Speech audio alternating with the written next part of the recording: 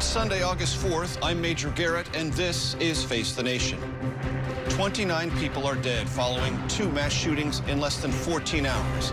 And Americans find themselves asking, again, the painful questions. Why?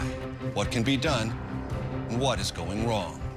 The first mass shooting occurred in El Paso, Texas. A gunman killed 20 and injured 26 at a busy shopping center.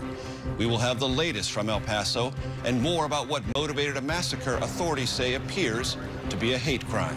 Thoughts like this, actions like this, crimes like this are not who or what Texas is and will not be accepted here. The second mass shooting occurred overnight in Dayton, Ohio. 9 are dead, plus the gunman. The shooting took place in a popular Dayton entertainment district. Police were patrolling as usual and neutralized the shooter in less than 1 minute. Dayton Mayor Nan Whaley. Clearly, the question has to be raised. Why does Dayton have to be the 250th mass shooting in America? We will get the latest from Ohio Democratic Senator Sherrod Brown. Democratic presidential candidate Beto O'Rourke canceled his campaign events to head home to El Paso. I'm incredibly saddened, and it is very hard to think about this. We will talk with him and Republican Congressman Will Hurd, whose congressional district is near El Paso. President Trump called the El Paso shooting, quote, an act of cowardice. Earlier this week, the president stepped up his attacks on American cities.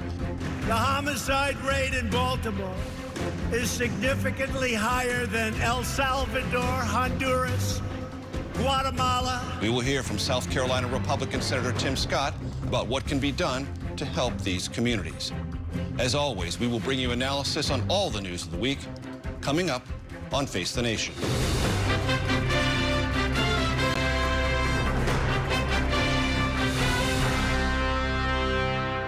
Welcome to Face the Nation. Margaret is off today. It is a grim Sunday morning as we woke up to the news of yet another mass shooting.